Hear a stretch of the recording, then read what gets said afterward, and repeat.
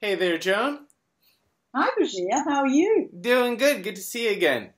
Yeah.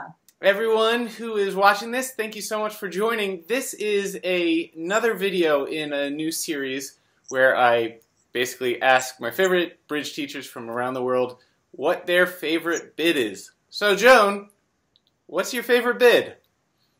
Well, I think that major suit raises are so important that I really love a bid called a splinter bid. It's a funny name, isn't it? It is. What does it mean? Yeah, well, you know how you want to show partner support. It's such an important area when I open a heart or a spade and you've got really good support for me. You know, you've got, say, five, I open a heart and you've got five hearts. Right. Well, modern bidding, if you had a weak hand Hmm. and you jumped to four hearts, that's game, Hmm. then we would know that you had a lot of trumps and not very many points. Right. So a splinter bid is where I open a heart and you've got a really good fit for me and you've got a singleton or void in a suit. And instead of jumping to four hearts, you actually make a big jump to four of your singleton or void. So it would be, let's say I opened one heart and it went past and you bid four diamonds. Well, that's a splinter bid. And that would be telling partner that, well, I have a good fit with your hearts, but I also have a singleton or void in diamonds. Yes. Is this information helpful to you? Yes, well, that's exactly right. So what you're saying is we might well be able to make a slam if our hands match really well. So when you make a splinter bid, which shows about 8 to 11 or 12 points, something like that, it says to me, please look at your hand, and if you haven't got any wasted values in the short suit, then we might be able to get to slam. Because if you've got, say, let's say you've got four trumps and a singleton diamond. Well, if I've only got four small diamonds where I thought I had maybe three diamond losers, suddenly when I know you've got a singleton or void, suddenly we don't have losers. Right. I can trump. Right. Hmm. Right. Ah, what a great tool. Well, now, so you said about 8 to 11 points to be able to use this splinter bid? Yeah, I think so. People vary on how many points they want to have for a splinter bid. Okay. It should be a hand that's better than going one heart, four hearts, and about 8 to 11, 12 points, something like that. Okay. And it basically says that if our hands match well, then we'll be able to bid a slam because we've got such a great trump bid, right. And we'll be able to bid a slam on fewer points than 33. Right. Now, what if my hand is stronger? What if I have 14, 15 points? Well, it depends on your treatment of splinters, but there is also a convention called the Jacobi two-no trump convention where you could use that if you're stronger than making a splinter bid. Got it. Oh, we'll have to make a follow-up video where we talk about that one. Oh, I'd love to do that. That sounds good. Bid. Yeah. Well, I know you have tons of lessons on your site as well as really interesting hands. By the way, anyone watching this, if you haven't been over to joanbuttsbridge.com, you should go there because it's a fantastic resource. Joan, can we play one of the hands? Will you guide me through it?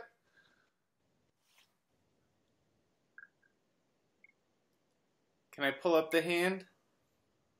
Yeah, sure, Bashir. All right. Let me find it. I'm a little bit nervous, so I might ask questions of you, but I trust I'm in good hands. I tell you what, good hands number 2. There are 4 hands there. But hand 1 or 2, they're both pretty good hands. All right. Let's jump to 2. Let's see what happens. Yeah, have a look at 2. Can you see it okay? Yes, Okay. I can now. Now I can see it. Now it's perfect. Yeah. All right. So you're sitting there south, Brigitte, aren't you? Okay, first thing I'm going to count up my points. 4, 5, 9, 10, 11, 12. I definitely want to open, and I'm going to open my major. Yeah.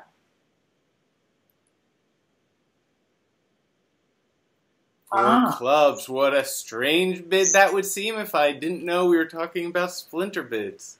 Yeah, I know. A splinter bid, Brigitte, is where partner makes a jump that's more of a jump than what we understand. So sometimes people get mixed up, but if the bidding went 1 spade and you bid 2 clubs, then that's just a normal suit. Right. And if it went a spade 3 clubs, that'd be the same sort of thing. But going 1 extra, 4 clubs, doesn't have a natural meaning. So that's why we use it for a splinter bid. Right. And what it's telling me is that partner has a singleton or a void in clubs. Is that right? Exactly.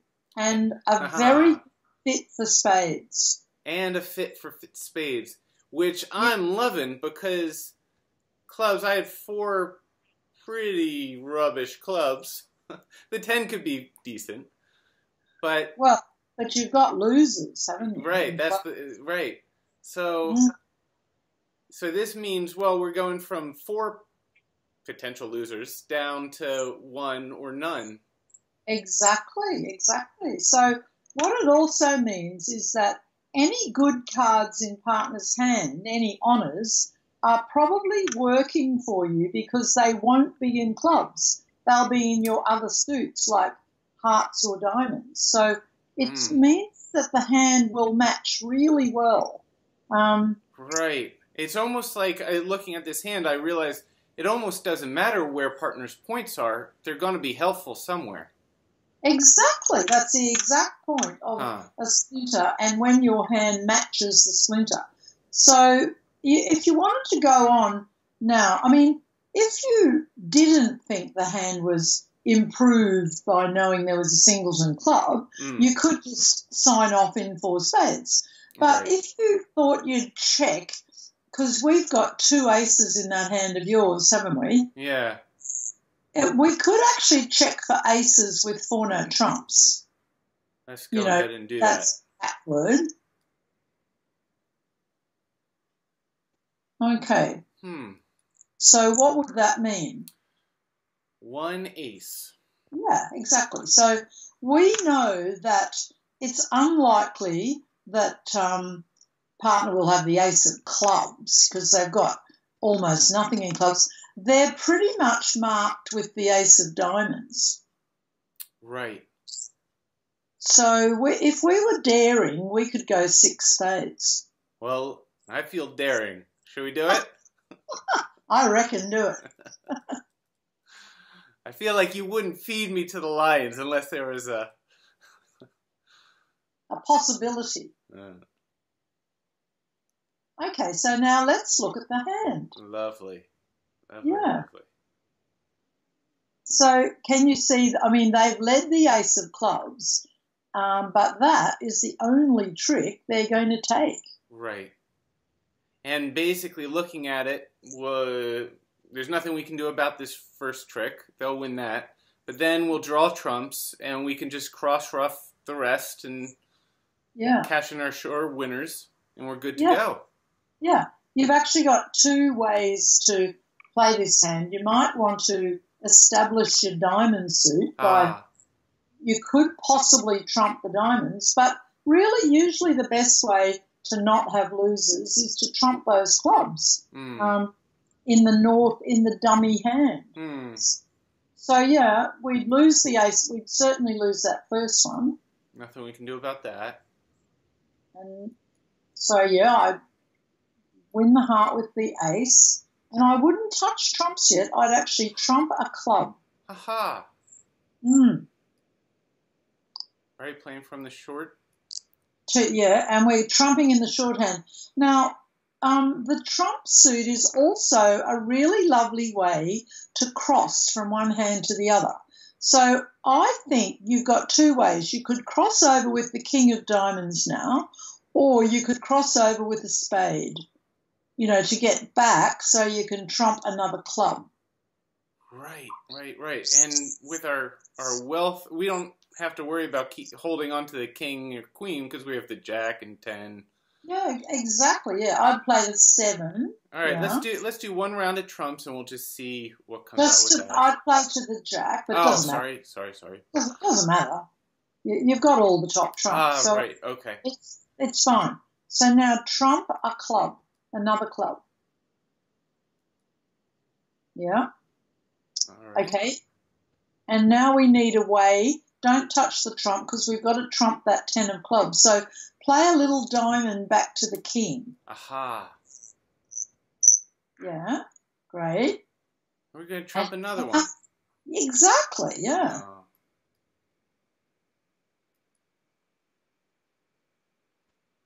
Oh, fantastic.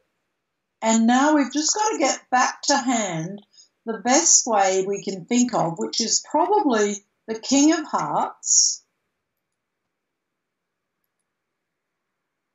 Yeah, and another heart. And now trump this. Yeah. Should I play high to be safe? Is there any risk that West might be out of hearts? There's probably there's a tiny risk, but not much. Okay. So you could trump high if you want to be really sure, but now take the trump, yeah.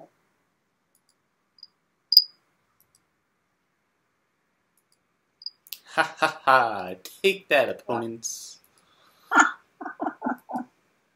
So Oh, if only every hand was like that. Yeah, so you made 12 tricks, and really, if we added up the high card points between the two hands, how many would there be? 5, 6, 7, 8, 12, 16, 17, 21. Wow. 24. Yeah. How about that? So it's how well our hands fit together that really gave us our strength. And it's that splinter bid that let us find out about it. That's exactly right, Lucia. That's why I love it so much. Oh, it's fantastic. Now, and for example, if partner had responded 5 diamonds, well, that wouldn't help us. Then we probably would just stop right at 4 spades. Exactly. If the bidding had gone 1 spade past 4 diamonds, right. We don't really want to know that there's a singleton diamond if we've got the king in another. So the goal of knowing about splinters, what is not wasted is something like that where you've got no honours, or if you had the ace and 3 little ones, because you know you won't lose a trick, you'll win the ace, and then you know you can trump your 3 little losers in the hand because partner has promised good trumps for us.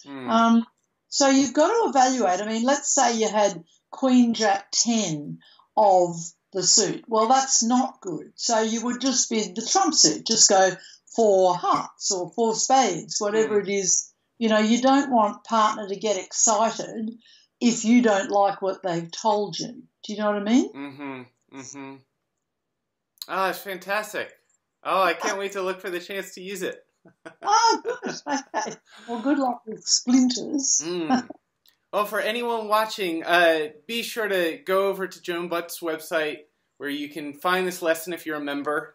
And if you come across a hand where a splinter bid was helpful, leave a comment or even send the hand over to one of us. Maybe we can do a follow-up. Joan, thank you so much. Thanks, that was really fun. Yeah, great to see you. Till next time. Yeah. Bye. Bye.